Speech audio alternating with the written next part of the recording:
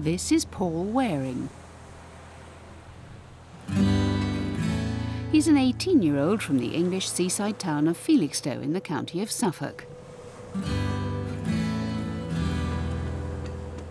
Like many youngsters of his age, Paul has got big hopes and dreams for the future.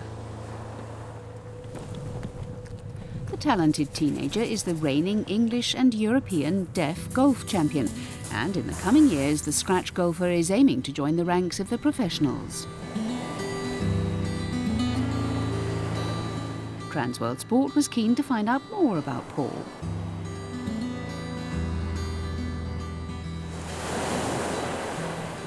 I want to have a successful amateur career and then turn pro and play on the European Tour. My ultimate ambition is to play in and to win the Masters.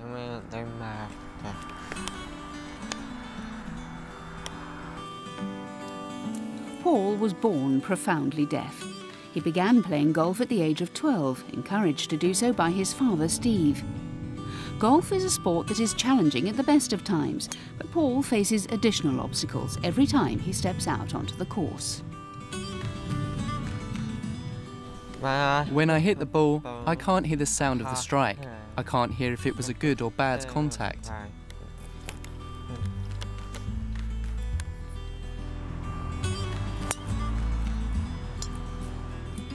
I have to rely on the feeling of the strike.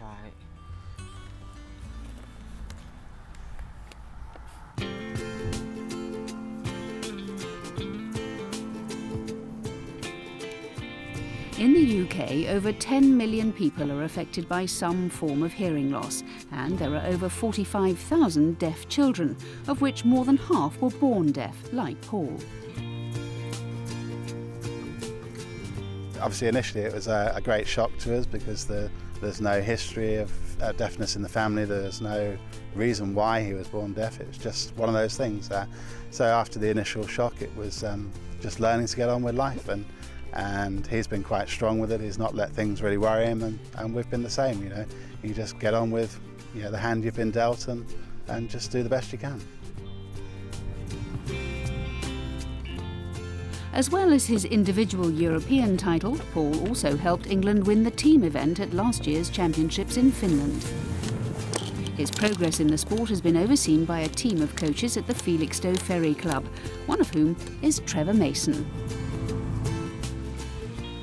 Well, I think once he got into the county squad, he showed his potential there amongst his peers, all his able-bodied peers, and he was outstanding at that age.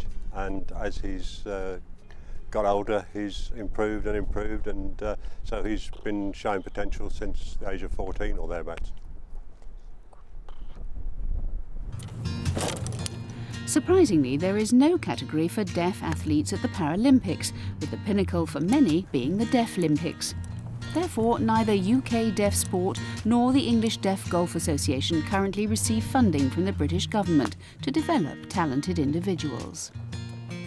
Paul's only really got involved in the deaf sport in the last 18 months or so, maybe 2 years. And the England Deaf Golf is good. They're a good group of guys there and do well with him. But unless you actually go looking for a deaf sporting activity, it doesn't jump out at you. You have to go and find it, really, I think. So perhaps more awareness would be better.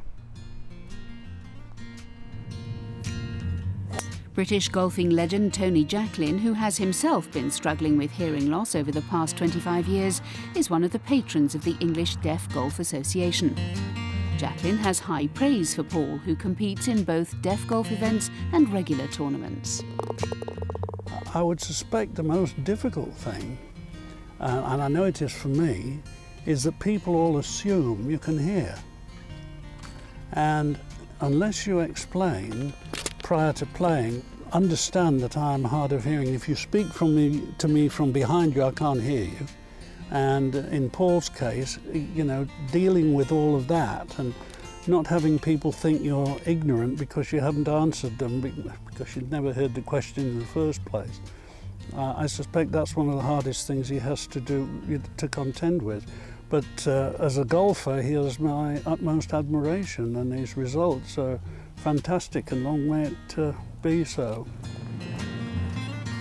High-profile names like Tony Jacklin raise awareness, but it's young players like Paul Waring who can help change perceptions about deaf golf and deaf sport in general.